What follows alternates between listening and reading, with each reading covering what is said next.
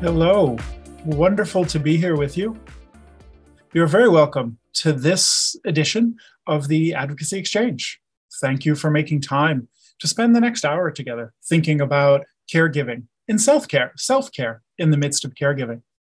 We're very pleased to be able to share the experience with you and look forward to supporting each other as we dig into what we can all agree is this essential topic in advocacy and also in our personal lives in so many ways. So we thank you for investing the time with us.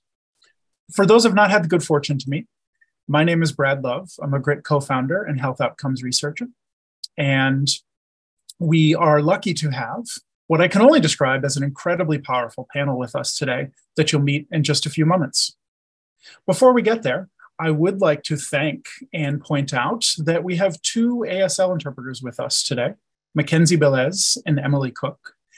If you could benefit from their work, please click on the three little dots in the corner of their video, and you can pin them to your screen.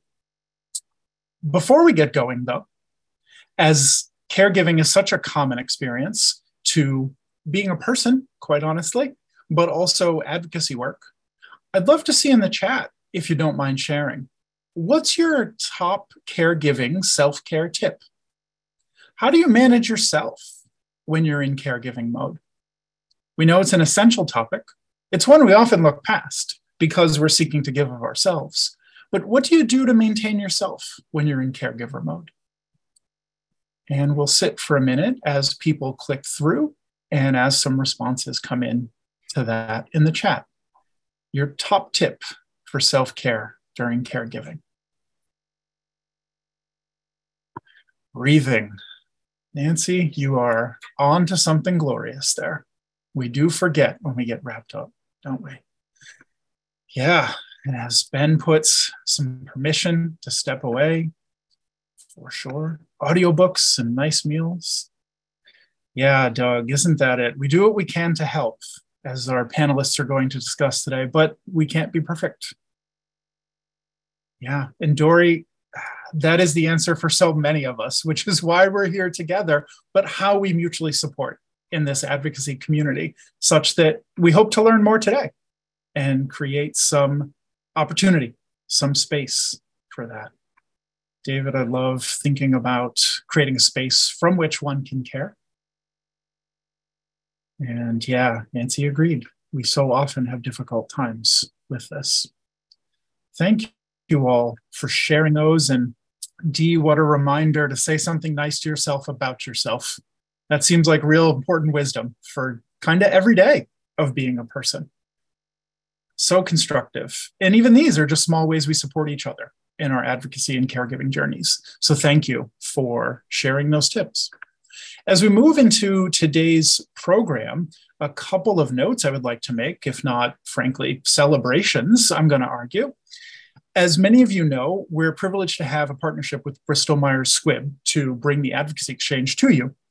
And one of the reasons that we value them is that they put great care into learning from patients. It's foundational for them, I would personally argue.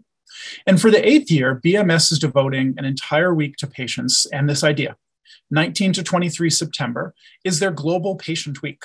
They're the first biopharma company to set aside dedicated time to celebrate and honor the many patients they help every day and are striving to do more for the patients who do not yet have options. If you'd like to learn more about Global Patient Week, please visit the link in the chat. And on that note, another celebration is we're privileged to have a very special member of the BMS team with us here today who will be your moderator. Someone who cares very deeply about patients and positive outcomes, no doubt. She also happens to be the first ever moderator for an Advocacy Exchange event. So this is a return demand appearance that we're very fortunate to have. Catherine Owen. Catherine's not new to BMS, but has just stepped into a new role of Senior Vice President and General Manager for US Commercialization. And we're so thrilled to have her with us for this important discussion. Welcome, Catherine. I'll pass it over to you, and I look forward to seeing everyone at the end for a quick wrap-up. Thank you so much, Brad. I am so delighted to be back with our GRIT team, and more importantly, all of you. As Brad says, this is my second time. I was involved in the first advocacy exchange, and I couldn't be more passionate about the subject today, that of being a carer. So obviously I work for a pharmaceutical company. I have a strong focus on patients every day. We work with patients in oncology, with cardiovascular disease, and with immunological disease, really as our main focus. But as a caregiver myself to parents who are suffering from Alzheimer's disease, and more recently, a husband suffering from heart disease, I'm relating to this from both a professional level, but also much more from a personal level. And so I think today we're going to hear some powerful stories from two amazing women who have been kind enough to agree to share their caregiving story with all of us. And I'm so delighted to welcome Heather and Josie, and I'm going to ask them to introduce themselves in a minute.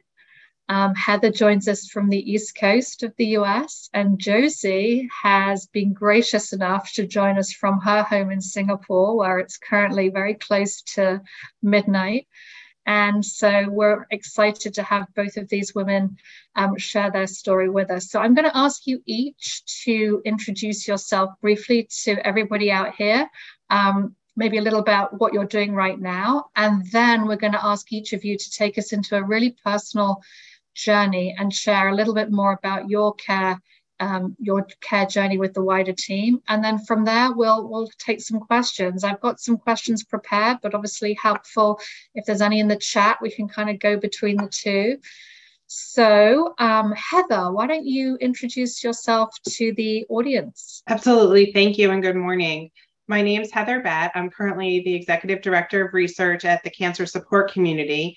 My background was in corporate America, and 6.5 years ago, my husband and I were concurrently diagnosed with cancer, which led me to change jobs. I have two boys that are teenagers, one in high school and one in college, and I'm really pleased to have this as an important topic today to speak about personally and professionally. So thank you. Heather, we're excited to hear your story. And Josie, welcome, and thank you for joining us from Singapore. Please share with the group your focus areas for today. Hi, good morning and good evening, whichever part of the world you are. Like Catherine said, it's like close to midnight here in Singapore. I am a mother of 3 kids.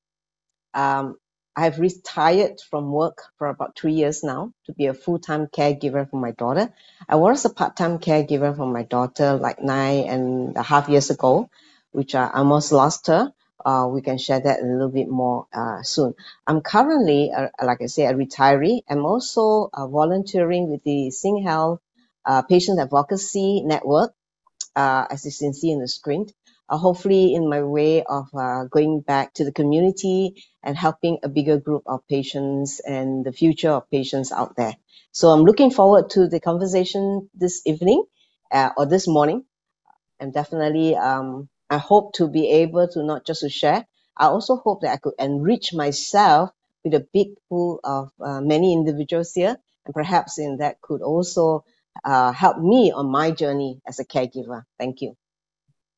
Josie, thank you so much. And so why don't we start with you actually sharing your personal journey with your daughter, and just tell the group a little bit about the journey that you were on and maybe some of the key decisions that you faced along the way to take you to where you are today. So I'm going to let you share that story with the team. Sure, thank you. My story went back about 9.5 years ago. I almost lost my daughter at the age of 18. For an unknown reason, we brought her to the hospital, and some 15 hours later, they could not diagnose what's happening, but they're telling us that all her organs are shutting down. And that hit our whole family like a bolt of lightning because she was never been sick before. And before you knew it, she's actually in the CT ICU on the ECMO machine. And the doctor says that she only had 20% chance of survival. And obviously, it is definitely very devastating to our whole family. We have no idea what to ask. We have no idea what ECMO is. and we can only be able to, depend on the doctor. And the doctor say we have just to have to observe her. And what went through that period of time was really, really very painful for us to be dealing with all this. And it's like 30 hours has gone by. So what has happened is that we have no idea what question to ask. So the only thing I could remember then was like asking the doctor when could my daughter wakes up, and he said he doesn't know. But I told him that my daughter has never been to the hospital. Please call us when she's awake. So what has happened is around about midnight, this young doctor came running to us, and he was like running and said, Mrs. Kong, I think your daughter is waking up. And our whole family went in to the ICU, and we could only wave to her from outside of the glass panel and trying frantically to call her name to reassure her that we whole family are here with her, and we want her to hear our voice. And throughout that night, this young doctor continuously kept us in the loop as to what's happened. And at one point, he actually stated that my daughter urinated. And, to us, most of us would felt that, what is that? We have no idea. Is she urine? They said, that's a very good sign, because that means that her kidney is working well. And we were so elated. We actually cheered and said, oh my God, at least one organ is working. And obviously through the weeks and through the days, they really, really kept a very good care of my daughter. It was really like a big family looking after my daughter and watching her. And that kept us going. And what this doctor did, it may seem like a very small act, but I think the very fact he remembered and he came running to us, demonstrated his compassion to really trying to allay our anxiety at that point in time. And we really felt very, very grateful for what he has done. And his is really what I could call setting a ripple effects of what he has done, that little touch and the little moments from then on, little improvement that my daughters make, we actually cheer. And he has had to seal that compassion with us, that we are truly grateful. And with that, he actually allowed us to create a relationship that we have at the Heart Center. Until today, we had a great relationship with the Heart Center. And there were many, many moments and many people that I could name. So honestly, it was a miracle that my daughter actually survived, but her heart could not get to the EF that is needed to be off the ECMO. And with that, she has been implanted with the left ventriculator artificial device with a bridge heart transplant. And this journey, I think some 5.5 years later, her right heart starts to fail. And with that, she has to undergo another open heart surgery and implanted the second ventriculator artificial device to her right heart. So now she's actually armed with 2 controllers, 4 batteries, 24/7. So it become tougher in this journey. And I'm very happy to say that today, last July, she successfully went through a heart transplant and is now post 14 months in stable condition, and she's recovering very well. So, we truly believe that with faith and love is really make the impossible possible. And there's so many people that we can think of beyond just the family, the extended family, friends, and many in the healthcare. They really, really shower so much love and care from my daughter that we are truly, truly very, very grateful for that. So, and that really helped me to reassure myself, to say that there's something that we have to give back. And that's where I actually joined the SingHealth Advocacy, Patient Advocacy Network. Yeah, maybe over back to you, and we can talk more later. Josie, that's such a powerful story. Thank you so much for sharing it with this group. I have an 18-year-old daughter right now. I can't even imagine what it must have been like for you to have been one day she's happy and healthy, and the next day her organs are shutting down. And I'm sure we all have lots of questions that I'm looking forward to asking you, because the journey you've been on must have been just from a motherly level, one journey, but as an advocate, a different journey as well. And those two perspectives, I think, will help all of us.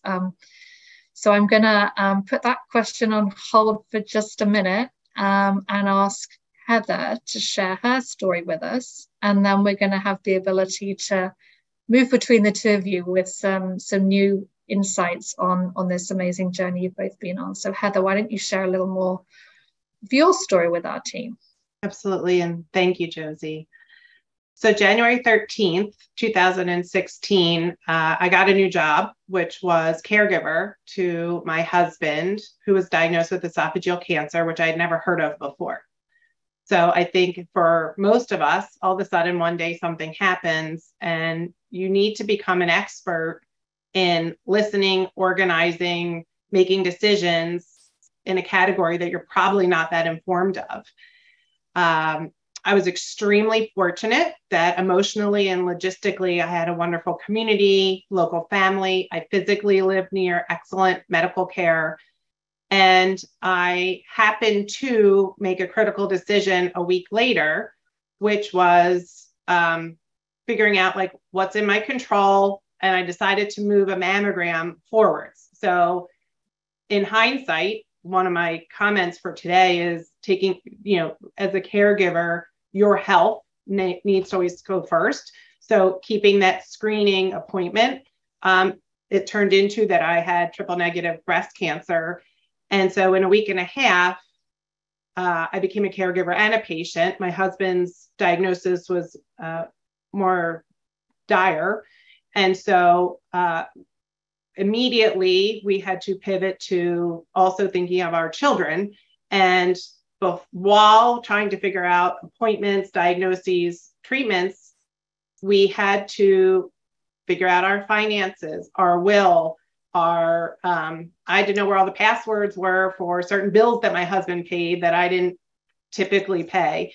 And I consider us like we had most of those things in reasonable working order, but very quickly, everything needed to be relooked at in our life. And our children became our primary concern. And things move fast. Whatever you get diagnosed with, you need to immediately start doing things. And my kids were 10 and 13 at the time. So they weren't too young, but they weren't too old. So they certainly knew we were acting strange. And so we needed to be communicating with them quickly and finding information or support to help inform us on what to say or how to say it was very difficult.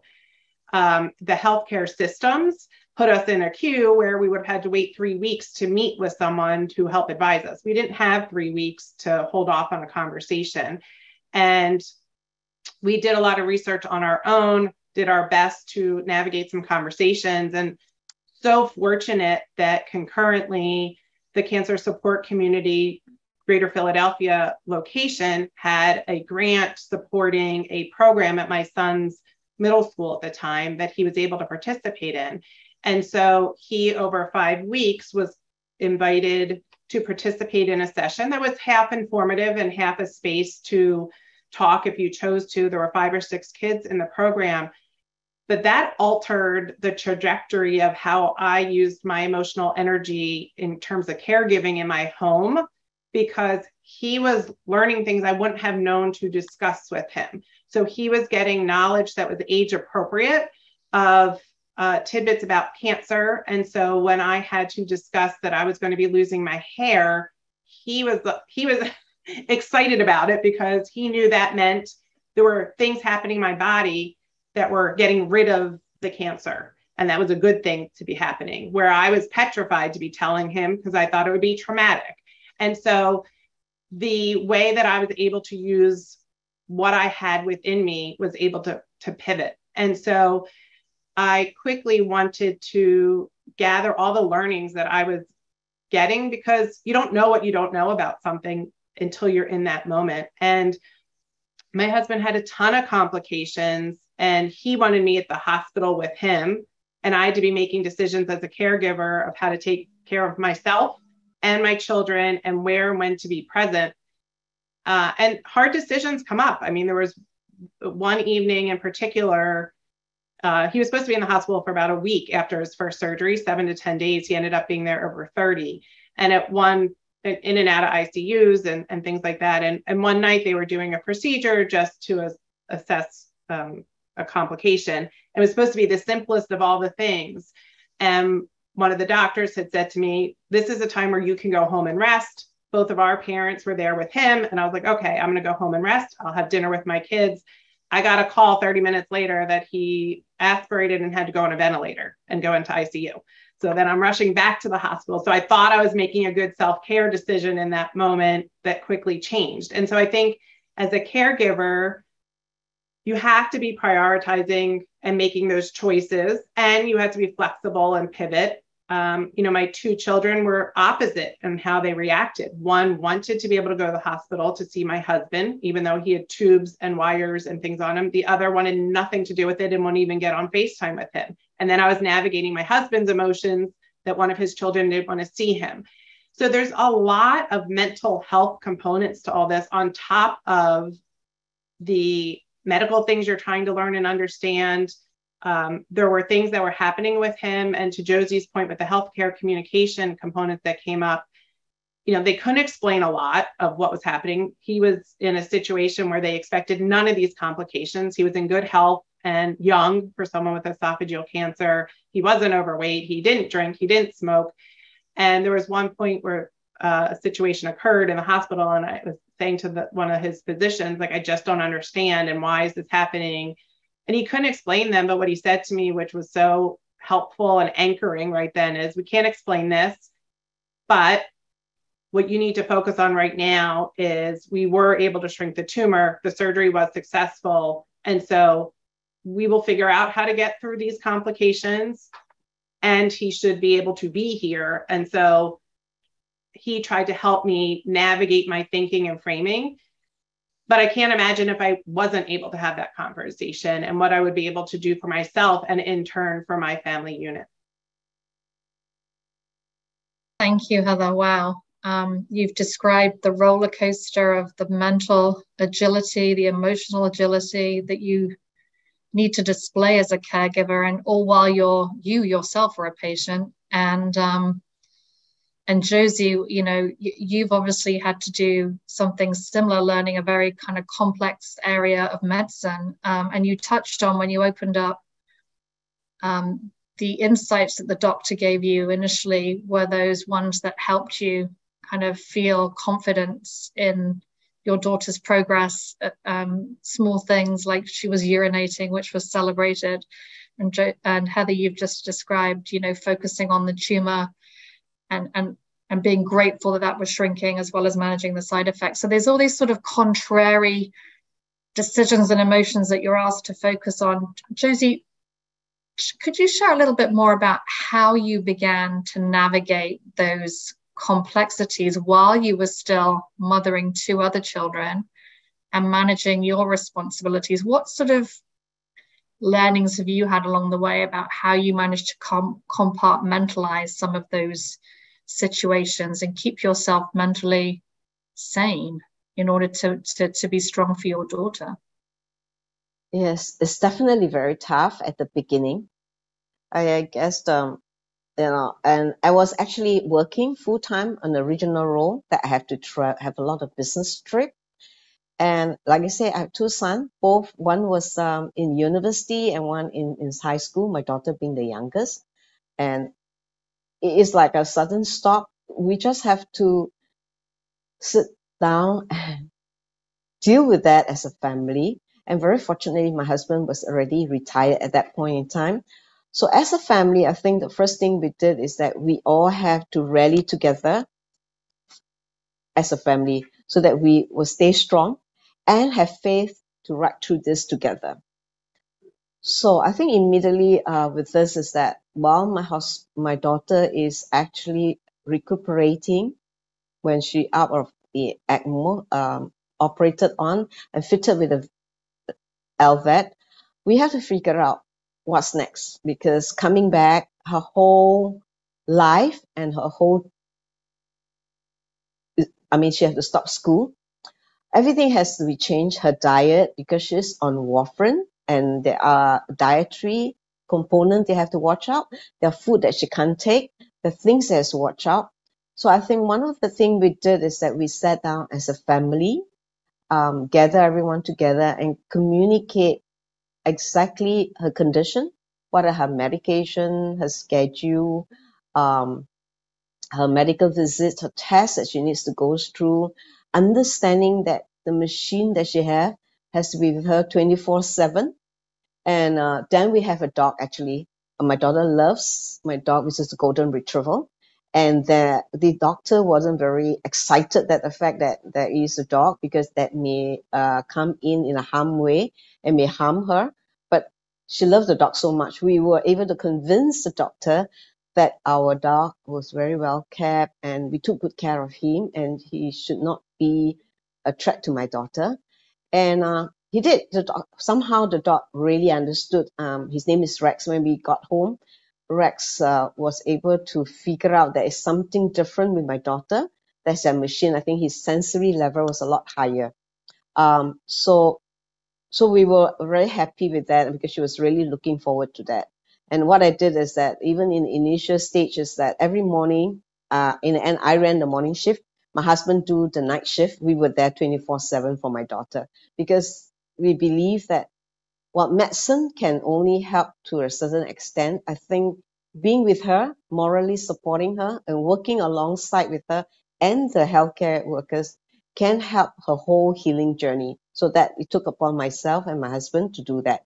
And obviously, I took a long, long break from my work, which I'm really, really thankful to my employer for allowing me to do that. And my boss was really nice. She called me from Australia and said, just take whatever time you need to get your daughter out of the hospital and home safely. So I'm really, really grateful for that and appreciate that.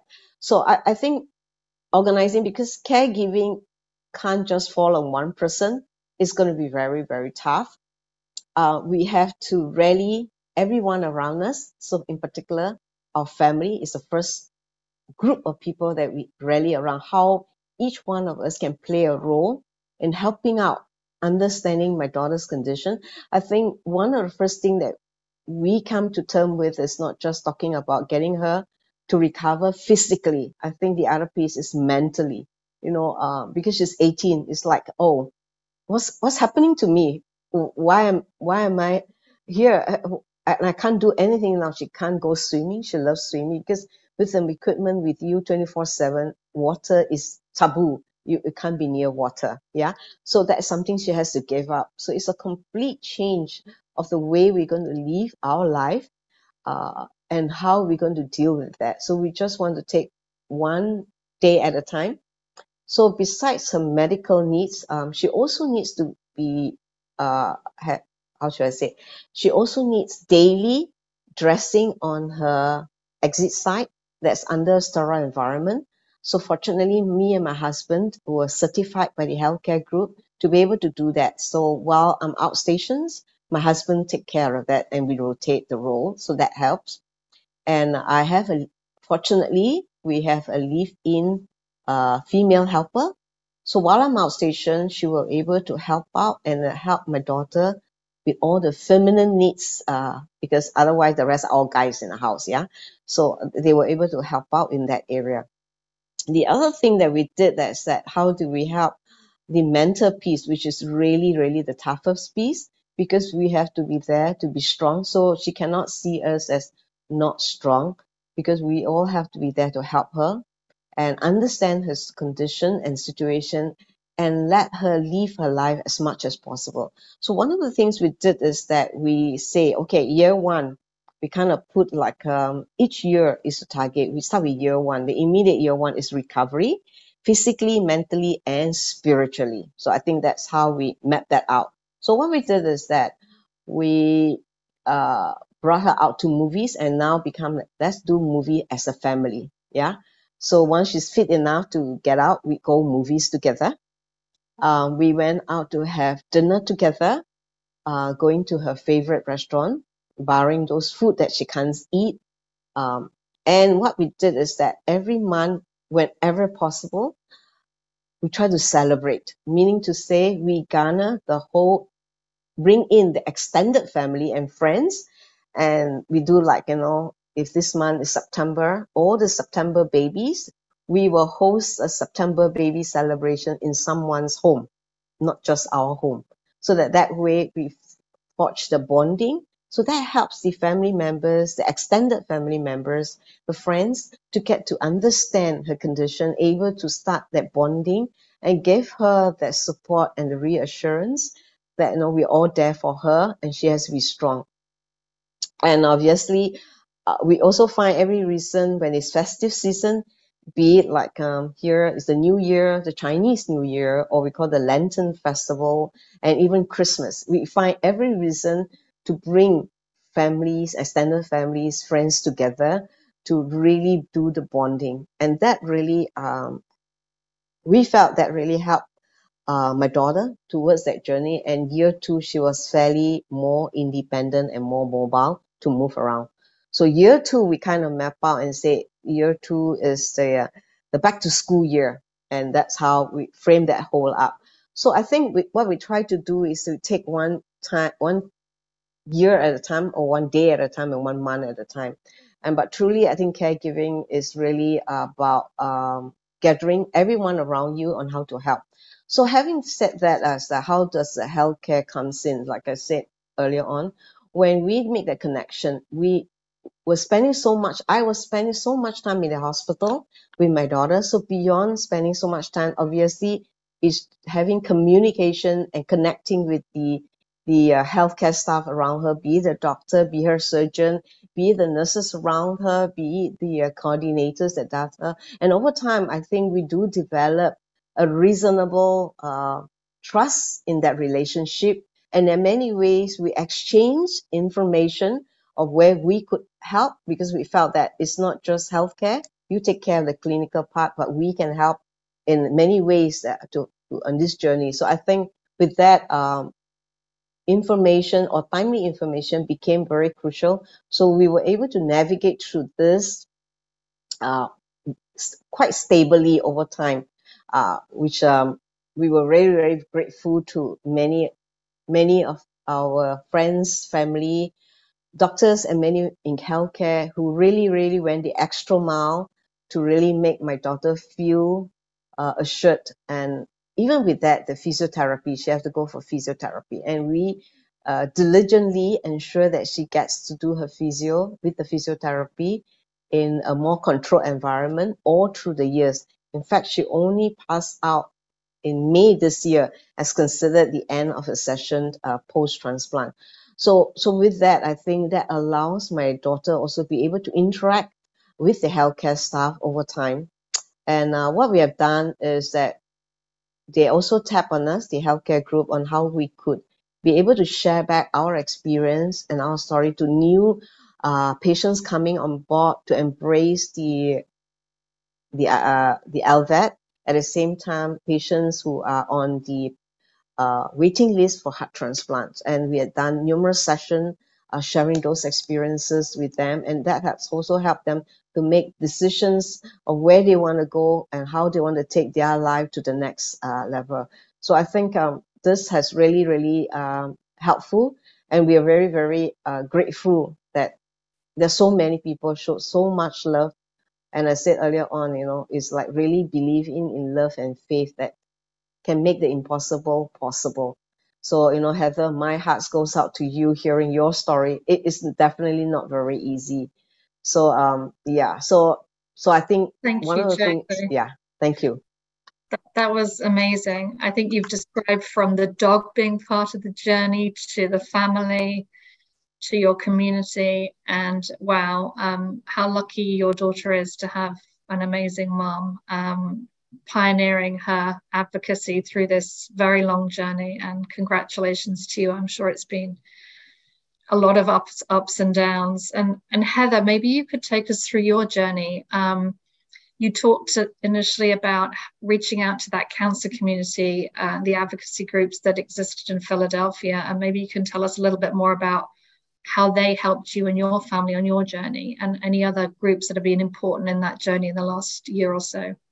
Absolutely. I think to your last comment, Catherine, I was amazed how many amazing organizations are out there that you don't know about because you don't need to know about them. So I know personally, we blogged during my husband's journey, and I tried over, if there was a week here or there that there was not some major thing I needed to announce, to try in my own personal blogs to put like, this organization exists and here's who they are and what they do.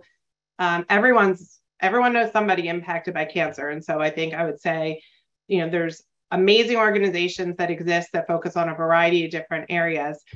I'll start with my husband. In addition to the CSC Philadelphia area that helped my son in that way, which is what led me to want to be at CSC, at my husband's hospital, there was a group of men who predominantly who get esophageal cancer that had a support group. And a few of them proactively reached out to him when he got diagnosed, and before his surgery, invited him to a lunch. And so 3 guys sat down with him at a table to just talk to him person to person about what questions he had or what to expect.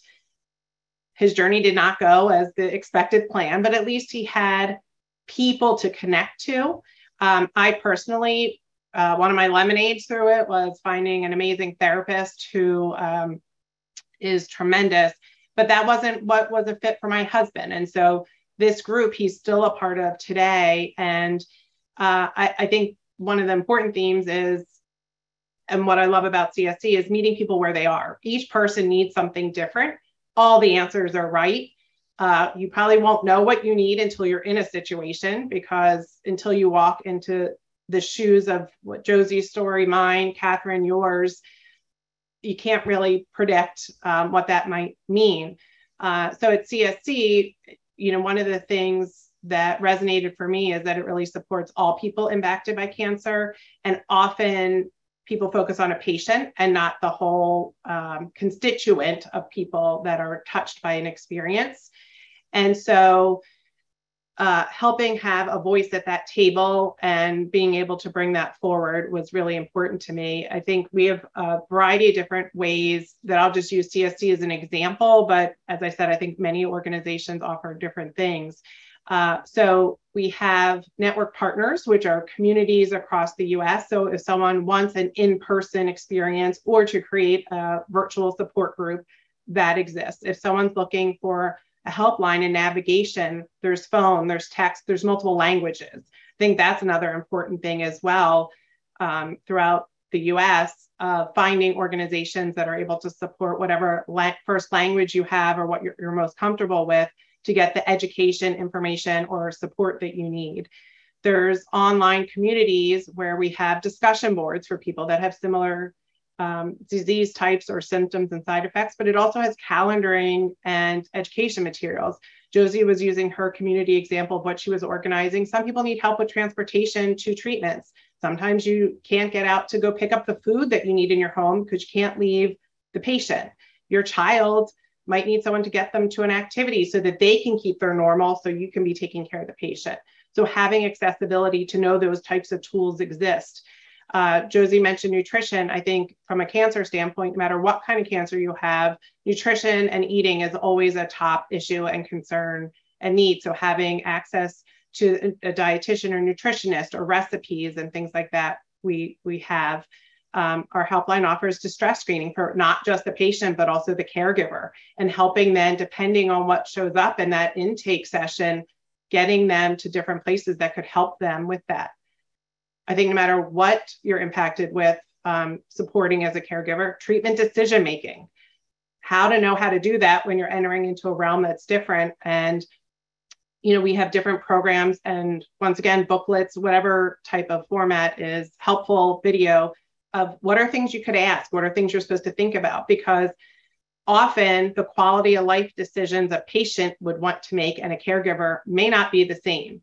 And being able to talk through that, think through that, and as a caregiver, share your perspective and respect the decision of a patient is a really hard journey to go through. And then I think also, someone might, I think a lot of people's perceptions, once again, if you haven't been through something personally, is the transition to when something, quote, on paper looks like it's done in terms of in cancer, like chemotherapy or radiation or surgery.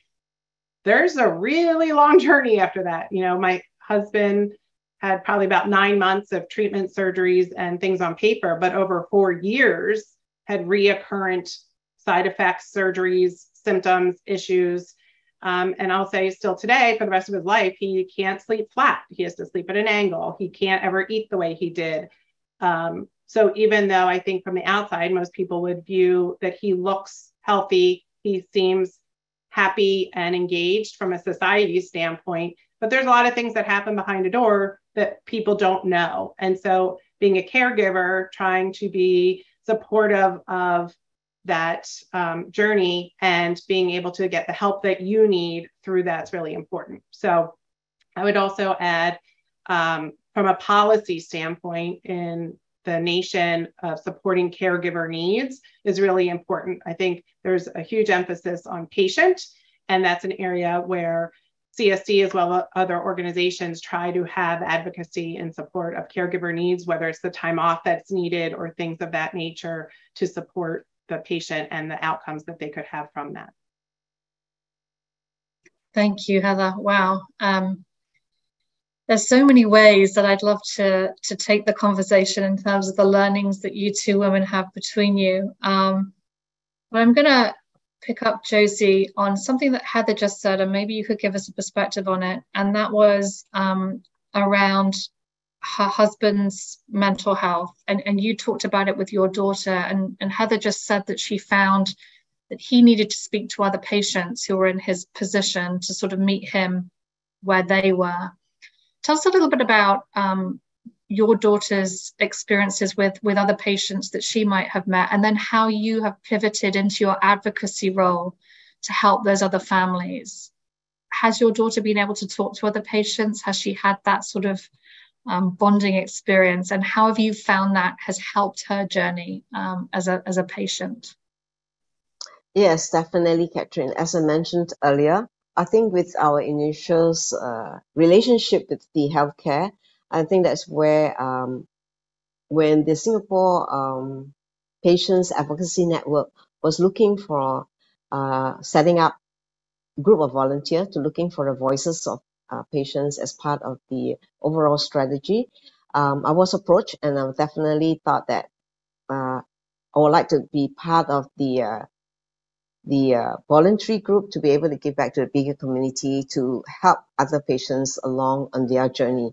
Because like I say, I spend so much time in the hospital. Not only I look after my daughter, I have so much time to observe what is going on and able to understand that where could be some of this gap can be and how could I help.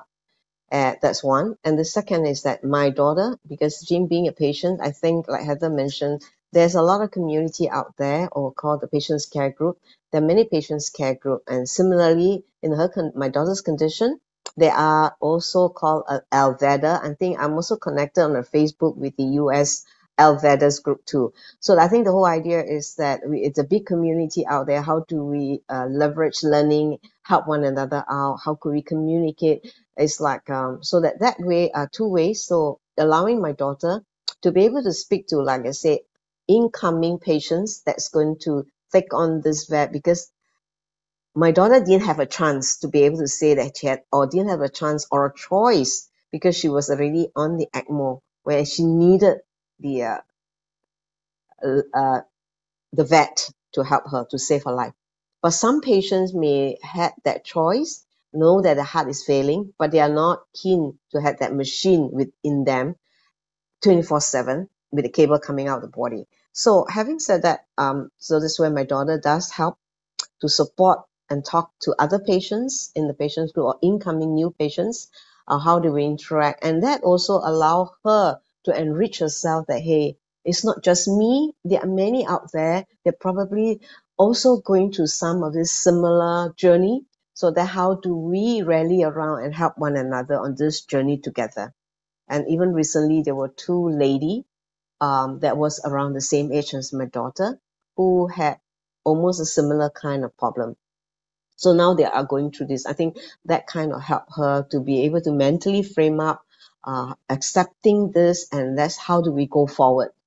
We can't turn back the clock. We can only go forward and make it a better day tomorrow. So having said that, I think in my advocacy role, I think with that, as I felt there are many ways we could be a patient voice. It's not just about helping patients today. There are many things. One very simple one I could think of is that many a time as patient, I have witnessed with my own eyes is having difficulty communication with the medical staff or the healthcare staff, particularly like medical jargons, because they are nurse, they are doctors, they're so used to using some of this medical terms and jargon, but it may not mean a thing to patients or the family. Even simple word like ambulate, and then some people may say, what do you mean? You want to amputate? They have no idea what you're talking about, and that actually raises the anxiety level. So what we have done, some of the work in the advocacy network, is that we work on a very simple level, is what does the patient wants? So we came out with a very simple toolkit with what we call English glossary, where we actually had some words as medical term, and how do we make it into a layman term? So then we work together with the healthcare staff. Of course, we can't reach every single one, but we're working on ensuring that at least the onboarding program, the orientations for the doctors, the nurses, and ongoing, that we all be mindful that the terminology, the jargons that we use as we are communicating with patients are so critical. Using the right terms that we can then bring the patients to the level that we understand one another. And that definitely allay a lot of fear and concern from the parents and the family perspective. So I think that's how we can say we can bridge that. And this is something we see that we could do from a patient perspective on how we can work alongside with the healthcare group to bridge this together so that we could be able to establish a better healing journey for the patients going forward. That's amazing, Josie. Yes, those words that the nurses and doctors use every day can be so confusing, especially when patients and caregivers maybe aren't listening. They're hearing, but they're not listening, and they can't always take it in. So those resources must be extremely important. Heather, I know you've obviously evolved a resource catalog from your perspective. What are some things that you've done differently with the CSC as a result of being both a patient and a caregiver, and maybe some new resources you might have developed as a result of your journey?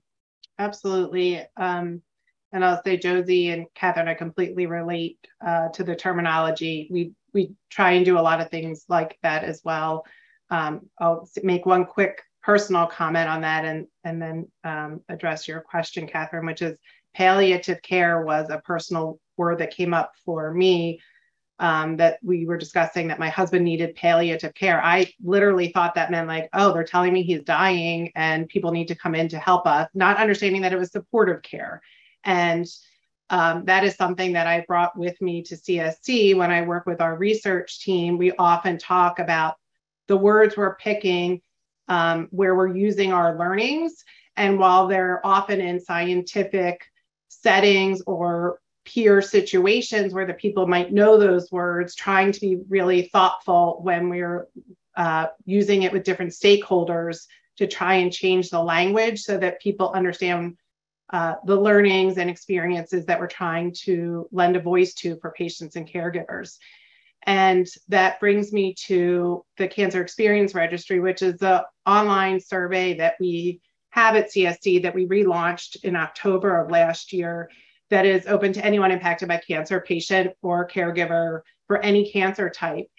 And one of the, there's several things that we did in this relaunch, but one in particular that I'm really excited and proud of that ties to my journey, as well as what our team really thought would add value to the broader story that we could tell in the community, is something called pairing and dyadic data. So we have added where if a patient or caregiver take this survey that covers a huge variety of topics having to do with treatment decisions, financial experience, quality of life, treatment experiences for someone, if you nominate your loved one, we can then compare those learnings and start to tell stories about the differences or commonalities that occur and the influence that a caregiver has on patient outcomes. And I will say personally, and Catherine and Josie, you might relate, but when I will say almost every time I was with my husband in a doctor's office and they would ask him about his symptoms or side effects, his answer and mine were quite different. And so what he would go through behind our walls of what was most difficult or that he had a question about wasn't always what he raised in the doctor's office.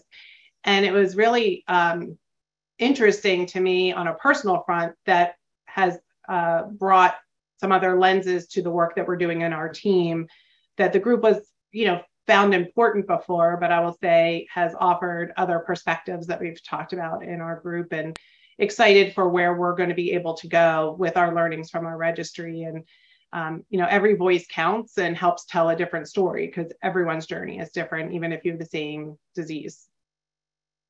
I love how you're using science, Heather, not only in, obviously we use science to develop new drugs, new medicines, but you're using science to help develop new communication strategies to enhance our ability to care for the patient more holistically. And I think it's a fantastic synergy that it's not just the drugs and the doctors and the nurses, it's the whole patient, and that communication story is so powerful and so important. And Josie, you've been amazing at articulating your story powerfully for us and the team. And I wonder, just from a personal perspective in the last few minutes, Josie, would you be prepared to sort of share a couple of tips that you've learned along the way for how you have stayed strong? And I'll ask Heather, you to do the same. What have you learned on this journey from a personal perspective? Thank you, Catherine. And I think, Heather, I really can resonate with some of the points that you have raised tonight, definitely.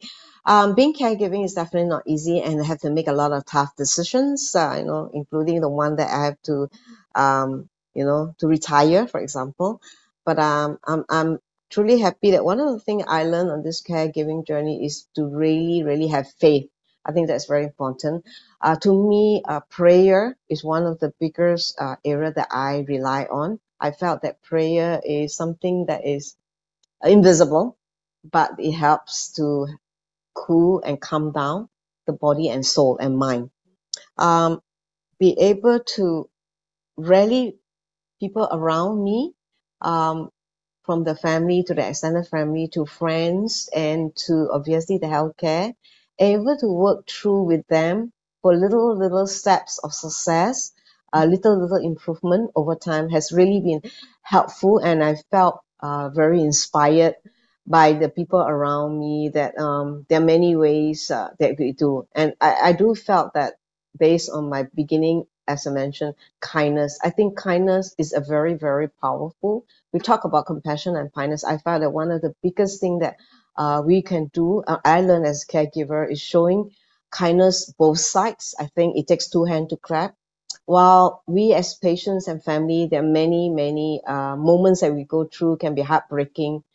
But if we also take a time to show a little bit of kindness back to the healthcare group, because we are in this together, it is a journey that we have to work hand in hand. I think at the end of the day is that I'm very happy to say that I was able to work alongside with many of these people, and we can stay connected, sharing, and that has enriched me as an individual and as a mother, as a caregiver. How could I do better? What can I do better tomorrow? The next day is something new that I can create, that can help my daughter on this journey.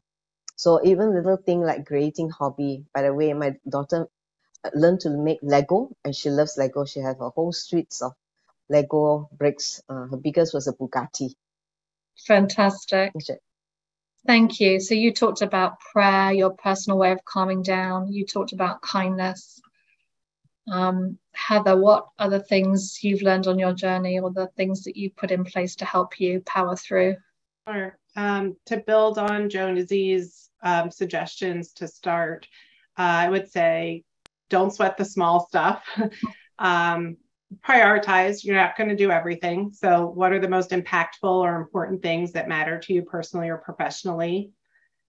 Making sure you take a moment for yourself, whether it's a walk with a friend or being able to meditate for 5 minutes. What is it that you need to refuel yourself and to make sure you're still staying engaged with your broader community, however that's defined, being thankful and the help for others. I think one of the other things that I often talked about with my children, especially in the beginning, was almost everybody has some challenge that's going on. And so really, whether you can see something going on or not doesn't mean that there aren't things happening in people's lives, and to just, give grace and space and assume positive intent in whatever is happening around you. And I would like to echo what Josie said. I think the nurses and the medical team were beyond fantastic. Gave us their cells to be able to text during certain stages of crises. And, being able to, I still choose to participate on a volunteer board at Penn Medicine, which is where we were treated, try and participate in campaigns for them. They give of themselves and want to be there to help you. And so they may or may not understand all the nuances of some of what we go through, but the intent and the spirit is 1000% there. And so being appreciative of them and trying to help inform in ways like the volunteer committee really makes me feel like I'm helping them be able to fulfill what they want to be able to do for people. That's awesome. I think I'll echo the thankfulness for the medical staff. Even though there's frustrations along the way, and sometimes you feel like you're not getting what you need, or that you don't understand, or you can't get hold of the doctor sometimes, just trying to be grateful and always be positive with them, so that you get the best out of them, I think has been a learning on my journey as well. So Heather, Josie, you've been incredibly generous with your personal perspectives on our advocacy journey. I know I've learned a lot and been inspired by your strength and courage and focus. And I know your families have benefited from your true leadership on this advocacy journey, and that you're now benefiting many more people with your involvement and your focus 100% on becoming advocates for a much wider group of patients than your immediate family. So from that perspective, thank you for giving back to our communities. And I'm going to hand it back now to Brad to close us out. Thank you very much, Catherine. And thanks to all three of you for all the sharing and spending time with us today. I said in the beginning, and now everyone can understand what I meant about this being an incredibly powerful panel. And one of the things in particular, personally, I'd like to focus on for just 1 second and to praise is the authenticity and the vulnerability that our panelists shared. That being powerful in these spaces as an advocate, as a caregiver, in seeking to care for oneself, is also recognizing the complexities and being honest and seeking support, something I need to work on in my own life. So I don't mean to pretend it's easy, because we know it's not. But just an important thing to say out loud and acknowledge from our wonderful panelists, who deserve lots of celebration for being here today. And to follow up with just a reminder of a lovely bit of advice one of our community members, Dee, put in the chat way back at the beginning about saying something nice to yourself about yourself is a great way to begin this. Having thanked all of our panelists, I'd like to also thank all of you for being here with us and participating and sharing your experiences and being with each other in the chat. As always, if you're interested in viewing prior sessions or for more information on upcoming sessions, like our next one on the 6th of October, please visit theadvocacyexchange.com. We look forward to seeing you then. Please take that as your invitation. And we are always excited to spend more time with you and support each other's advocacy journeys. So on behalf of everyone, thank you for spending the time today. And we're excited to see you in a little more than a month.